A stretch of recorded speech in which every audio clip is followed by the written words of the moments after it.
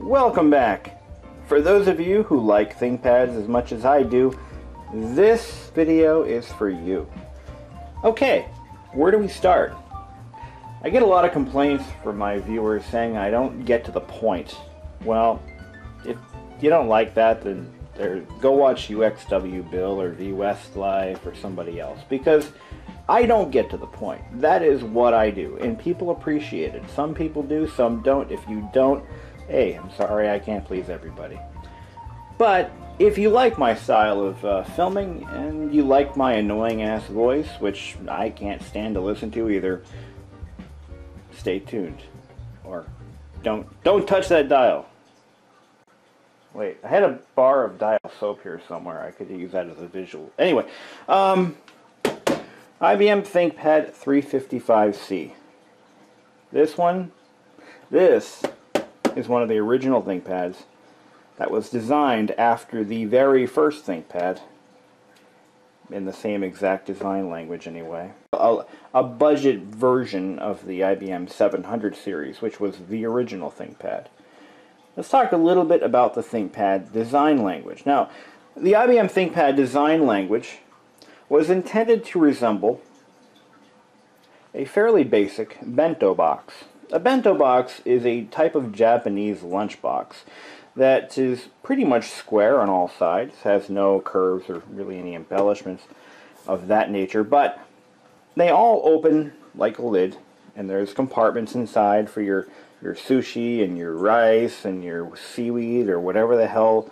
I don't know what Japanese people put in their bento boxes, but I could go on YouTube or Wikipedia or somewhere and actually figure it out. But rather than do that, let's really focus on the topic at hand.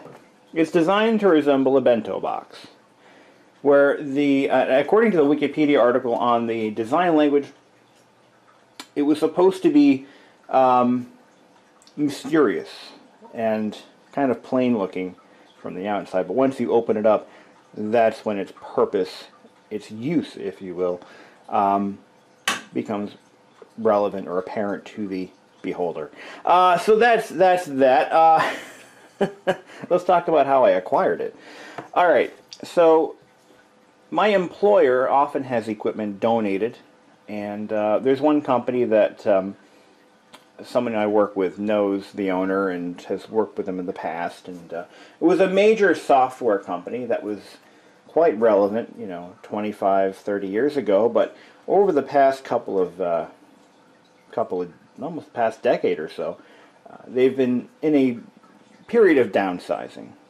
And they're downsized to the point where they have 3 employees, and they used to have, I think, at least 100 employees at one point. So they're down to their core, and they've changed their business model to remain solvent, and they no longer need their gigantic office building anymore. So what often happens in gigantic office buildings is equipment tends to accumulate. Laptops, printers, disk drives, parts, they get stuffed in corners and forgotten about. This laptop was actually on a table of junk that they found when they were cleaning out the offices that had been empty for many years. And it was actually headed to the dumpster, basically, or a recycling firm that was going to come in and grab it. Well, I went in there with my coworker to grab a beautiful Liebert UPS power supply, Liebert Emerson UPS. It had 3 extended run cabinets. This thing is massive. It'll run our server room. We calculated that it should run our main server room for at least 2 hours, which is muy bien. We need that really badly. So there was a whole table of junk, and I'm like, what's going on with all this stuff? And I'm seeing some pretty cool things. We'll get to those in a minute. And he says, well, take whatever you want. None of it works. It's all junk. We're going to throw it away. I'm like, okay. So I grabbed the 355C. I grabbed a Sony Vaio, which you will... Actually, I haven't even turned it on yet, but let's take a quick look at it. Here it is. This is a Sony Vaio that was on that table. This is an earlier model. I believe it's a Pentium 3. Let's open it up. Haven't turned it on yet. Don't even know if it works. Look at that. What model is it? It is a PCG FXA47. So if you're looking that up right now, you're going to know what it is before I do, because I am not looking it up right now. I got other things to do, like make that video. So let's go make that video. Here we are. So I grabbed it off the table. There was no power supply. Allegedly, it had been basically left in an office. It had been sitting for literally 20 years. No one's touched it in 20 years. So let's take a look. So this is one of the early models. As I think I mentioned earlier, the 355C or the 350 series, or 300 series, was IBM's low-cost ThinkPad. This was the entry level. Laptops are coming down in price around that time, so they needed something to sell for less than, I don't know, $50,000 or whatever the hell the 700 series sold for. This was their answer. Now, it's a pretty well-equipped laptop for its time. This is it's actually a 486 33 with, I believe they came with 4 megabytes standard. 4 megabytes of RAM in 1994 when it was made wasn't terrible. It was like buying a computer today, hell, with 4 gigabytes of RAM, if you want to compare apples to oranges. So yeah, basically it was like buying a computer today with 4 gigabytes of RAM. It was enough to get both jobs done. But if you wanted any power or performance, you needed more. So, this one has 12 megabytes of RAM, which made it a nuclear powerhouse. Yeah. Alright, onboard storage. You've got a 250 megabyte hard drive. In 1994, for a laptop, 250 megs was pretty good. I believe the base model had the 120 meg hard drive. This one had the 250 meg, making it pretty decent. There was no provision for an internal CD-ROM drive. In fact, in 1994, they weren't thinking CD-ROM drive on laptops anyway. Maybe they were, but that was kind of a pipe dream. The laptop is in absolutely immaculate condition. This is what happens when a laptop is used in an office environment, scuttled away after a couple of years of use. As far as I can tell, it was used for about maybe 2 or 3 years tops, and then scuttled away and forgotten about. You know, it was obviously not used, you know, in a pet shop or in a smoking lounge or anything like that. It's impressively clean. And we'll open it up in just a minute and I'll show you what's inside the bento box. But it still has its rear door intact. And look at this. 9-pin serial, 25-pin parallel VGA, and what's this supposed to be? Well, if this were the higher end model, it would have a dock port, or docking station port. But this being the lower end, kind of middle of the road version, it doesn't have that. Power supply, this uses the same power supply as the IBM 760 that I've got, and possibly other older ThinkPads. Being careful here. On this side we have, now this is actually one Type 3 PCM CIA slot, and I'll show you what I mean. So generally, you'll have 2 Type 2s / Type 1s, which are the same form factor, same size, same pinout. And then you've got a Type 3. The Type 3 is your double width or double high card. This laptop only has one functioning slot. The other slot has no pins at all, and it was probably used for some proprietary expansion of some kind. I'm not really sure exactly. I know that there's sometimes you'll find these with a trim ring on this here, but that would have been removed to facilitate or to accommodate a Type 3 PCM CIA card of some kind. I know popular cards for these models would have been those IBM PCM CIA or PC card slot hard drives, which I've had a few of those over the years, but I don't know, I haven't found one lately. but there is a trim ring that narrows or blocks off that other slot if chosen, or something like that. But completely removable, and you would have to have taken it out to to allow a Type 3 card. On the bottom, and again, take note of the condition of this case. No cracks, no chips, no stress line, nothing. It's just no scratches. It's a freaking time capsule. It actually has these little flip-out dog legs, which are, I believe they were a signature feature on the IBM Thinkpad. I believe the 700 series had them. I know the 760 XL or 760 series replaced the dog legs with a lifting keyboard. And then I think they got rid of that and they went back to, actually they didn't even put the dog legs back on as far as I know. Although I think my 390E had some form of lifter legs. This is a feature, by the way, that you don't see anymore in any laptops for any reason. But what these would do is they would position the laptop into a very nice typing angle. Take a look at that. It inclines the machine so that it makes it much easier to type on. And as someone who used older laptops in school, I can tell you that it was a pretty useful feature.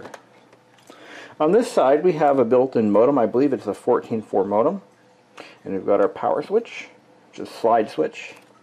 And there's this little port, or this door, that can be removed for something, possibly an expansion of some kind. Alright, so let's carefully settle it down. And I'm going to open up those dog legs and just get myself a nice typing angle here. On these earlier ThinkPads, the indicator lights were all in a row, and there's a lot of them. Let's open it up. Just like your IBM 700 series, it opens up like that. You got a latch on either side. Okay. Now, I have come across these 300 series units when I worked for a used computer store. And that would have been a long time ago. But they all had this weird creaky feel to them, but they weren't like broken or ready to break. They are like that. Not to be confused. See, a lot of the laptops of that time period had major structural problems. And this is where the ThinkPad line really excelled. A lot of the compact LTEs, Contoras, Armadas, the Dell, well, they would have been, not Dimensions, Latitudes maybe, back then? Or maybe even before they had series names like that. But many laptops from that time period had major structural weaknesses. And they weren't always evident until the laptop was a year or two old.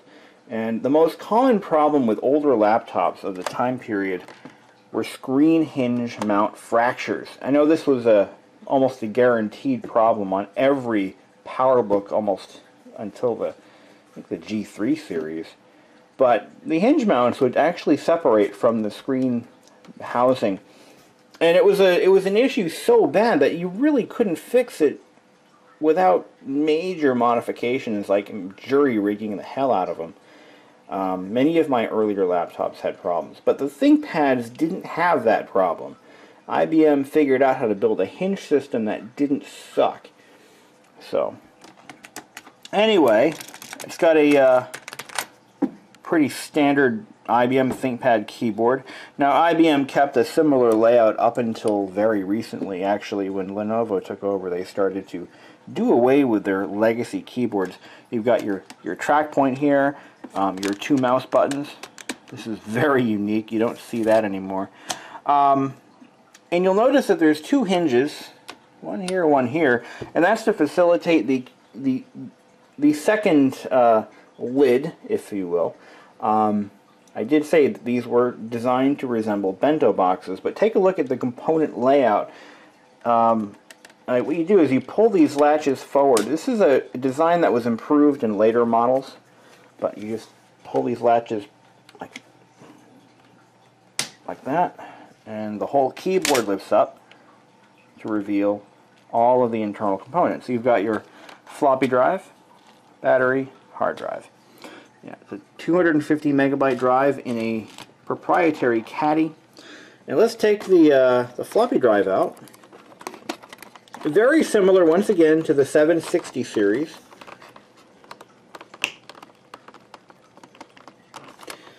Let me put the camera down here. I didn't think to grab my my tripod for this one, but I didn't think I needed to either. Alright, so underneath the floppy drive, you've got your RAM expansion. This has a very early Kingston RAM expansion module, and let's take a look at that. Pull it out here. As far as I know, it just slides out like that. So here's our RAM expansion card. This is a lot of early laptops had expansion cards like this. I know the NEC that I have has a very similar design. It's not the same type though. This is I believe these are fairly proprietary actually. I'm not sure what else these would work in, but I have seen similar designs for RAM expansion cards on other laptops. Now we have there's this little plastic tray here. Yeah, I don't think that removes for anything really. But yeah, this is actually built by IBM's Lexmark division. At least the keyboard is. Actually, it says it right there. The keyboard was made by Lexmark. Lexmark made all of the IBM brand printers and keyboard, well, most of their keyboards for a fairly good length of time. Make sure that's in all the way. There we go. Okay. Now there's a battery right here. That is your resume battery. Of course, it's dead. And it should be replaceable. Yep, you just remove that one screw and this whole little thing comes out. And there's your battery.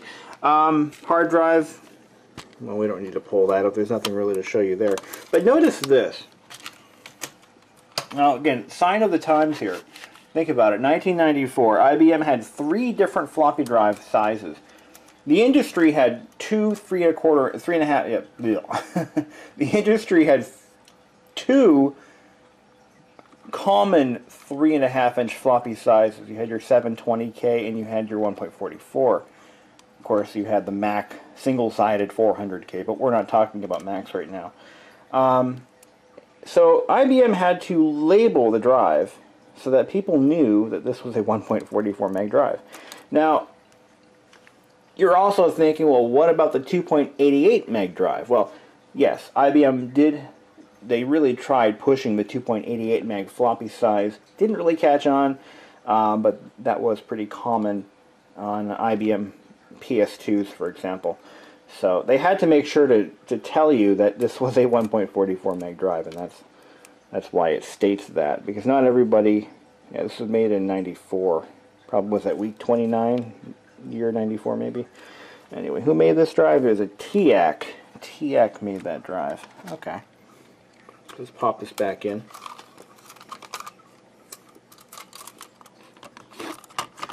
Don't worry, we'll power it up. Now, spoiler alert, I did power it up. I have to disclose that. This is not a 20-year cold start type scenario here. Hard drive caddy. I like the caddy on this one because unlike the 760 that I've got,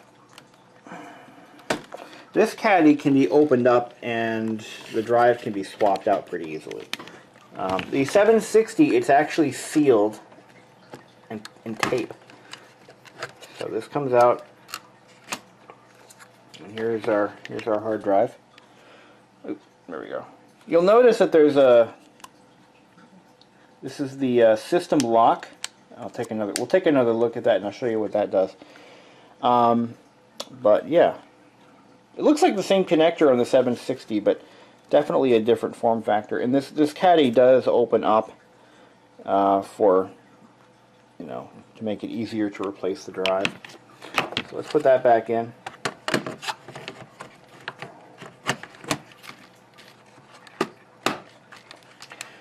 Okay, the battery is in really bad shape.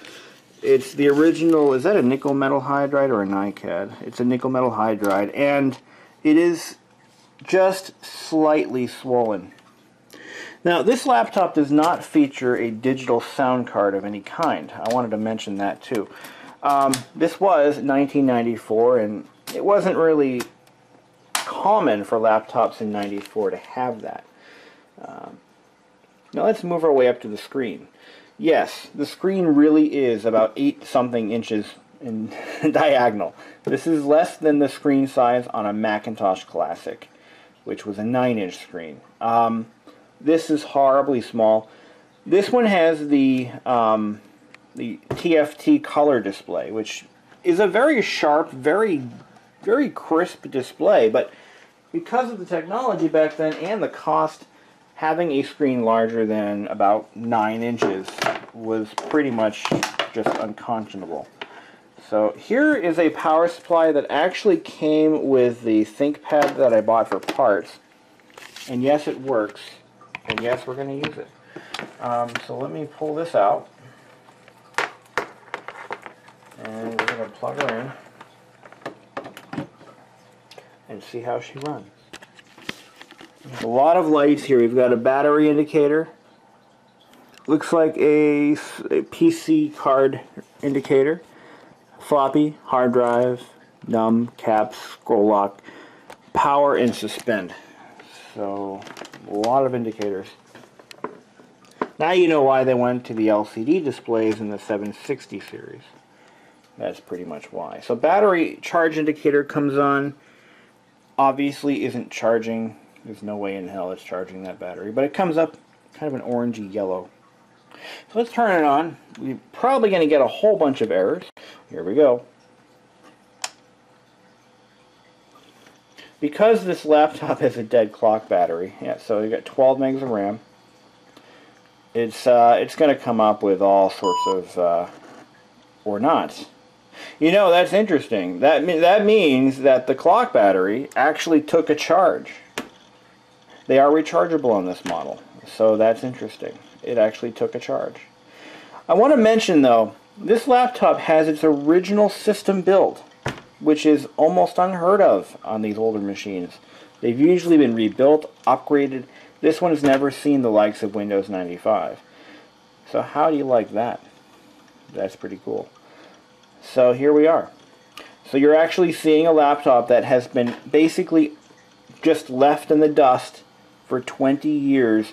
This is the second time it's booted up. The first time was before I started the camera. So I haven't really explored this laptop. I don't know really what's on it, but when I first booted it up, I could tell that it had the original system image on it from IBM. So it looks like it had an OT-Data laser printer, an OL600 printer installed at one point. It's got Microsoft Works. Let's see, I'm going to pan the camera away so it doesn't show any registration names, because it just might. Registered to IBM customer. So this was included with the system build. Works was quite common on OEM system images. It was an inexpensive word processor spreadsheet application that the manufacturers could throw in their systems. As a matter of fact, if I'm not mistaken, when I bought my my HP ZE5700 back in 2004, it actually had one of the last versions of Microsoft Works on it. It was like, take Microsoft Office and add water. That's really what it was. And it wasn't a bad word processor. I did a lot of homework in Works because I couldn't afford Office. But here it is. So let's take a look at something else here. IBM Repair House Call. I've seen this on other laptops, like the NEC Versa actually had something similar to this.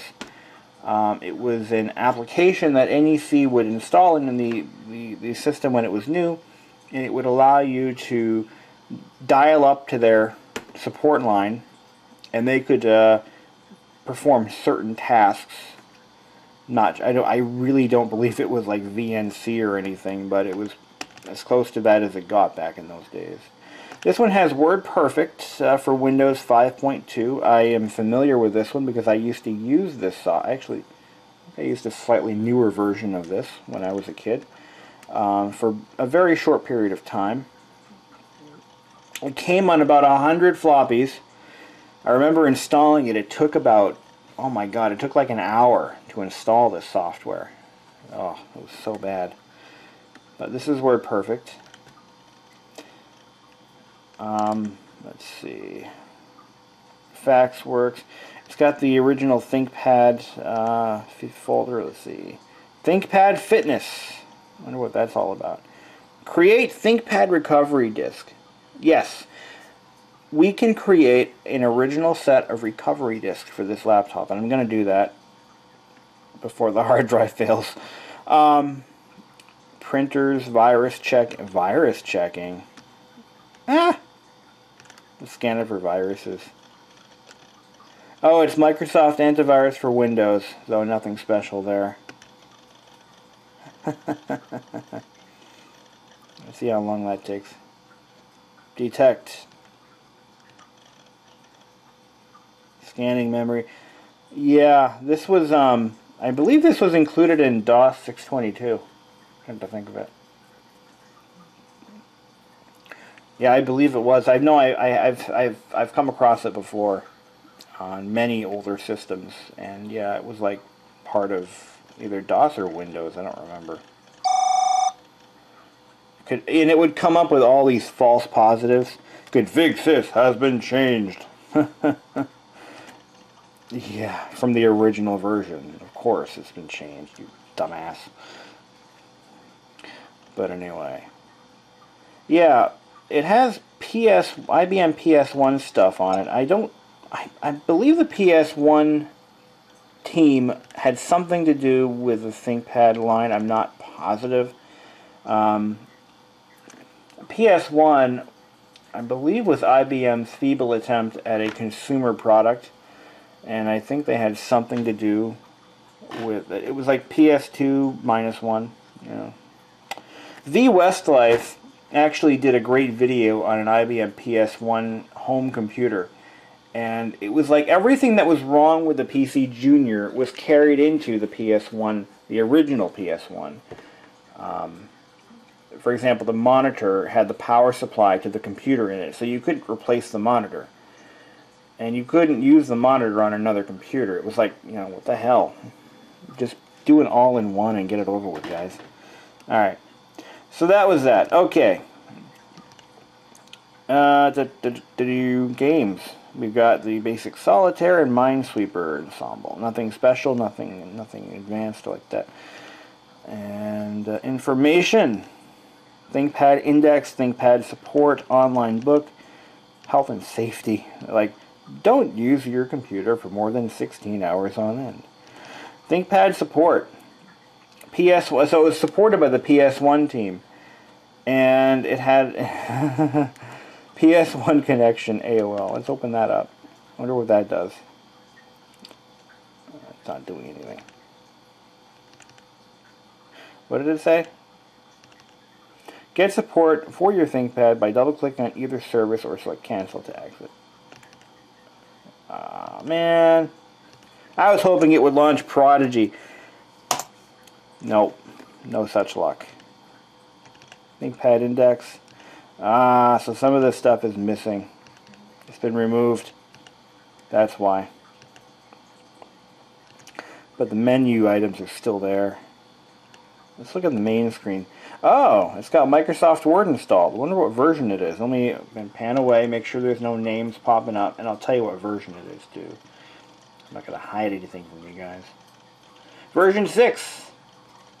I actually just downloaded a full installer for this just recently. So I could reinstall it if I wanted to. It did, alright. In full disclosure, I did find a bunch of personal documents, and the latest date, I believe, was sometime in early '97.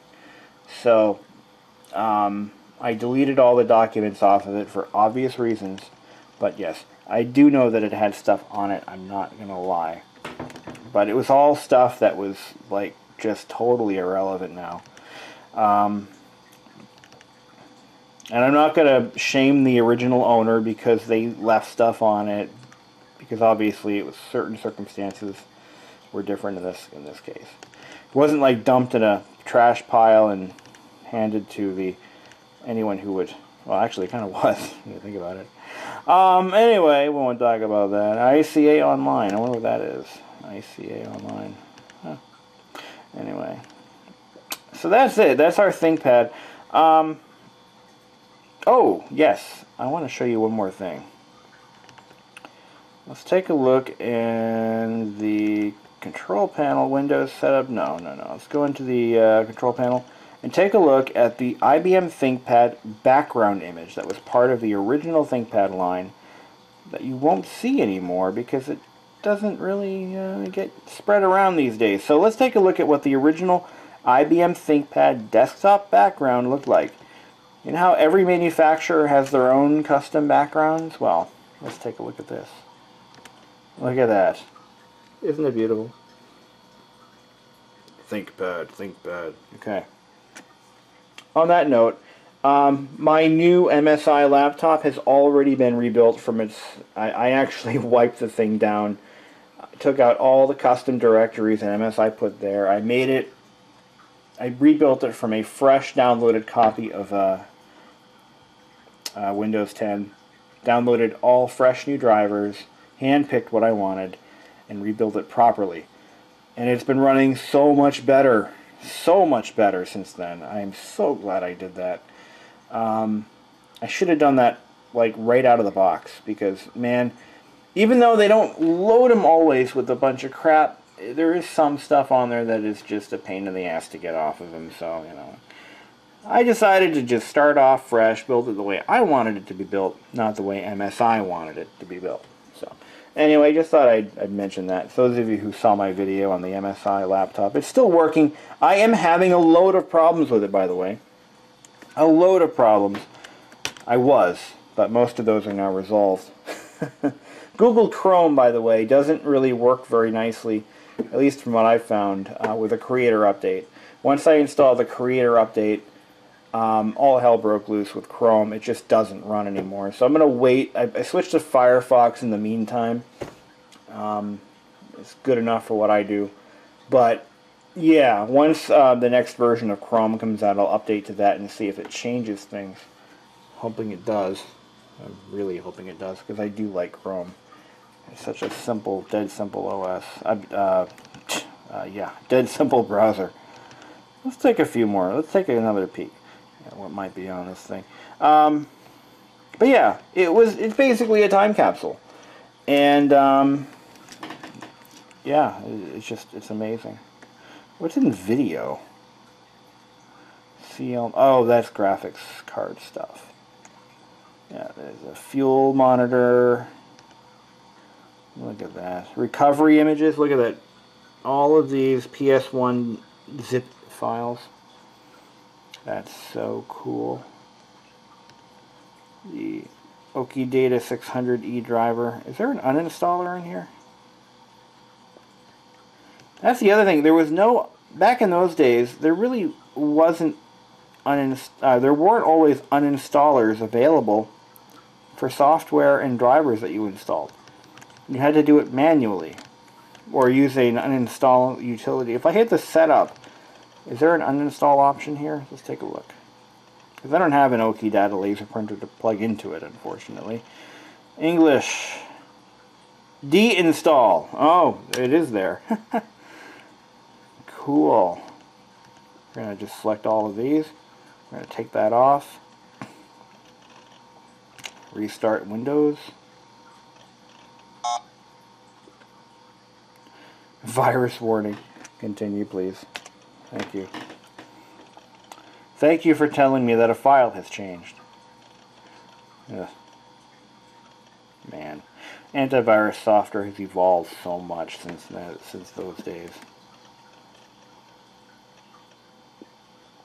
Look at that. So we got rid of the Okidata. Yeah, good. Let's go back into our file manager. Let's see what else we got. PS1 tools. Already went in there. Let's see. DOS.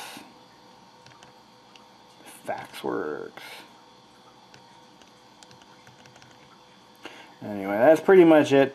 Thank you for watching, and like I said, this is going to probably be my next Windows 3.1 laptop. I'm considering this, but I want to sell my HP OmniBook because I have no personal attachment to it. It's worth a bit of money, and it's wasting space in my house, and I'm going to get rid of it, I think. That'll be my next eBay sale. And please don't ask me 100 times if it's still for sale. If you know my eBay user account, it's BB Computer Museum. It's BB Computer Museum, one word. You'll see if anything is up for sale. If it's not there, it's not for sale. All right. But that'll be my next eBay transaction. I just sold my PowerBook, my MacBook Pro. I got $525 for it. That was $535 with shipping, and then it cost me $25 to ship. So I got $510 out of it. So out of a 6-year-old laptop, I think it's pretty damn good. So anyway, peace out. One more thing. When you exit Windows, the way the system is built, it brings up this menu. You can go back into Windows. You can go to the DOS shell, which is the DOS point-and-click interface. Or you can create your very own software backup. So I just thought I'd point that out. When you exit Windows, it doesn't behave like you might be thinking. Let's see if I exit that. Let's see, use additional DOS utilities. Create software backup. Yeah, we need to do that. I gotta do that. Anyway, go to DOS prompt and just put her down. Just like that. And now you can party like it's 1989.